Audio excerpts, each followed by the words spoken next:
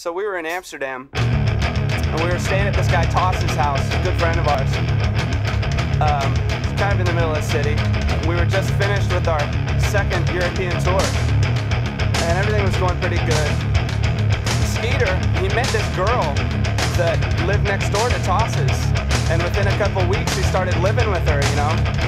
And I guess she had a lot of money or something, because she was constantly buying him clothes and getting him lots of stuff and loaning him money, you know? And he was constantly going to the coffee shop and always getting the best herb and the best hash, you know? He was in good shape.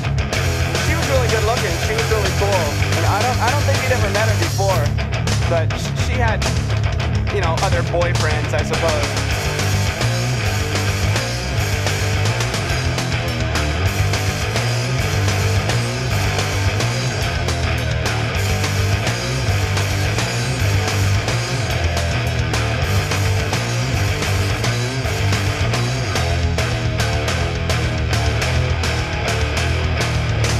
So I'm sitting on the couch, you know, in Thompson's apartment, and I'm reading, you know, Maximum Rock and Roll or Flipside, one of those punk things.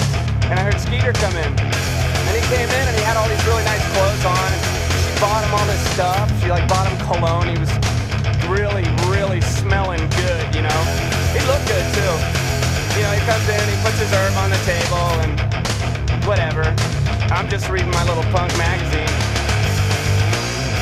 Not really paying attention. And then he says, hey Dave. And I look up, and he's standing there with his dick in his hand.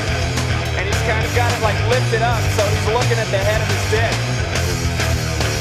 Kind of pointed at me, and I didn't know what to think. He said, does that look like pus to you? And I said, no, I think it's lint.